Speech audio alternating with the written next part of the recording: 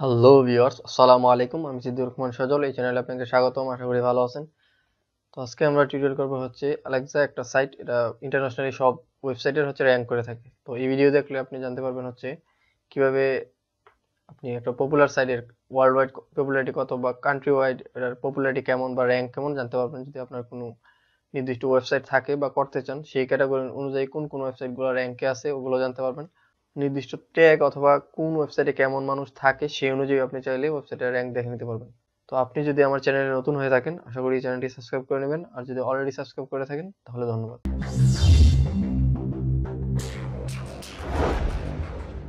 তো চলুন ভিডিও শুরু করা যাক। যে ওয়েবসাইট র্যাঙ্ক করে থাকে এটার নাম হচ্ছে অ্যালেক্সা। তো আমরা শুরুতে হচ্ছে গুগলে সার্চ করে নিতেছি অ্যালেক্সা। এই দেখেন, অ্যালেক্সা সাইটে যাওয়ার জন্য আমরা কিন্তু গুগলে সার্চ করছি, ঠিক আছে। এই গুগলেই সার্চ ইঞ্জিনের মধ্যে বা বিভিন্ন ওয়েবসাইটের মধ্যে সবচেয়ে বেশি সার্চ করা হয়ে থাকে। তো এই হচ্ছে অ্যালেক্সা।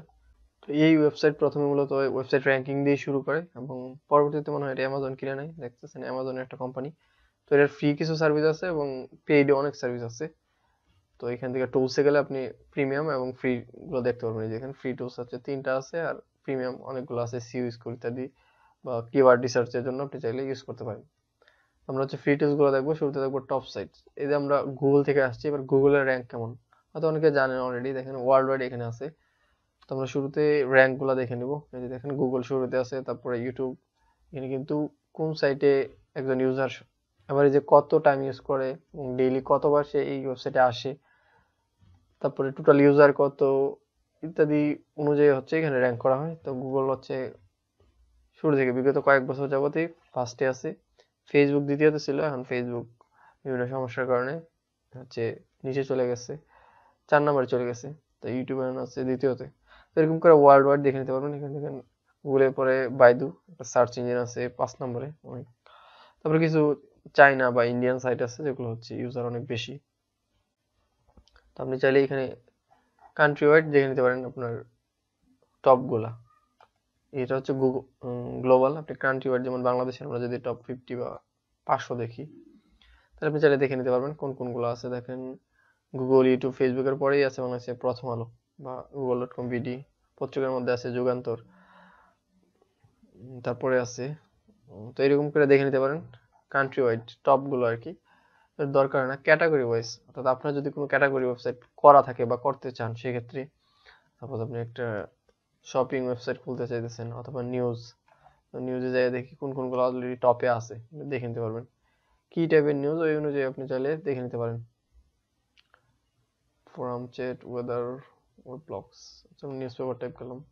আচ্ছা, এখানে হচ্ছে ওয়ার্ল্ড ওয়াইড দেখা যাচ্ছে। দেখেন নাইট টাইমস এর পরে ইন্ডিয়া টাইমস আছে, যেহেতু ইন্ডিয়া, চীন এগুলার ইউজার অনেক বেশি, এই জন্য এই ধরনের ওয়েবসাইটগুলি সচরাচর ফার্স্টে থাকে আর কি।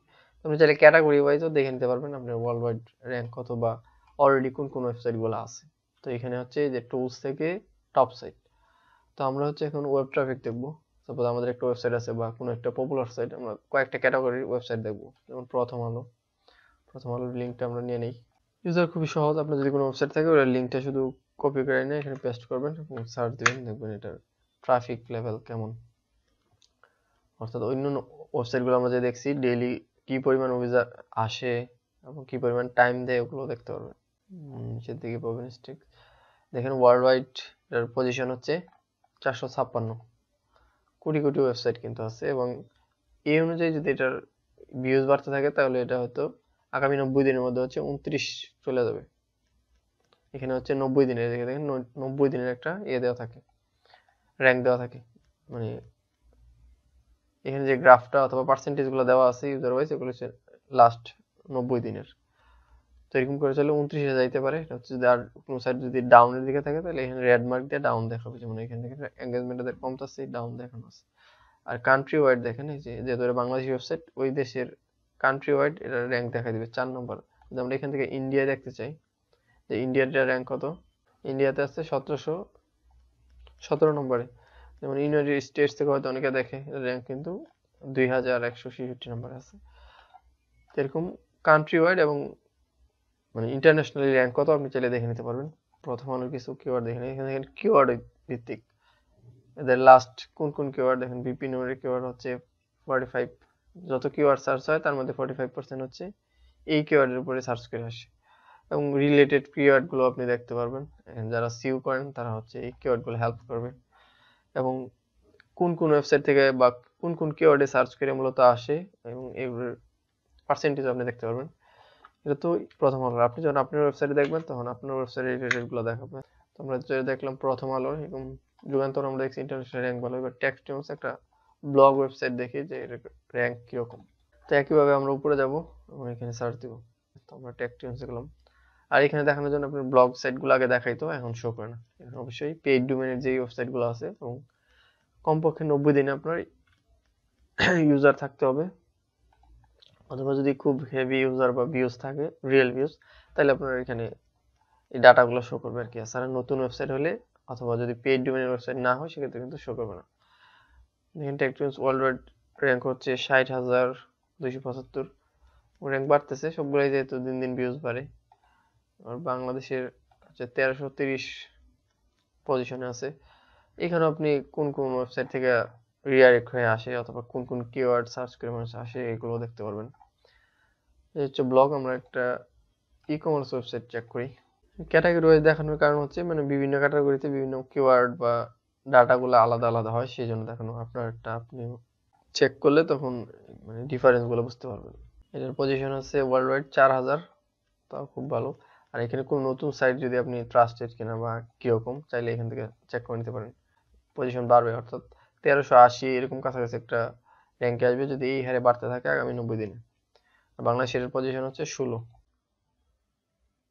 তো আমরা যদি এরকম নতুন একটা সাইট নিয়ে র্যাঙ্ক চেক করি তাহলে কিন্তু কোনো কিছু শো করবে না। আপনার যদি সাইটটা খুব নতুন হয়ে থাকে, আমি বলছি রেগুলার রিয়েল ভিউজ আছে এরকম একটা সাইট হইতে হবে, 90 দিন হইতে হবে, ঠিক এরকমও না।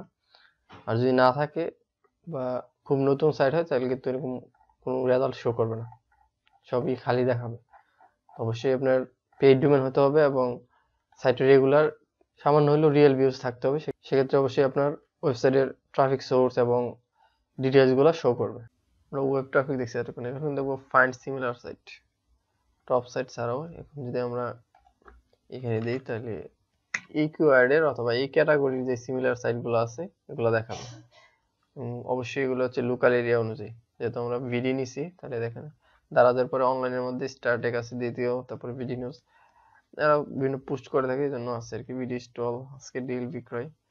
আর যেহেতু ফ্রিতে এই জন্য 5টা হয়তো দেখা যাচ্ছে, 6টা, অর্থাৎ এই সাইট ছাড়া বাকি 5টা দেখায়। আপনি যদি পেড ভার্সনে থাকেন তাহলে আরো শো করবে। আর যদি কিওয়ার্ড রিসার্চ বা খুব দরকার না হয় তাহলে পেড ভার্সনে যাওয়ার দরকার নেই। আমরা ফ্রি ভার্সনে আসলে টপ ক্যাটাগরিগুলো দেখে নিতে পারবো।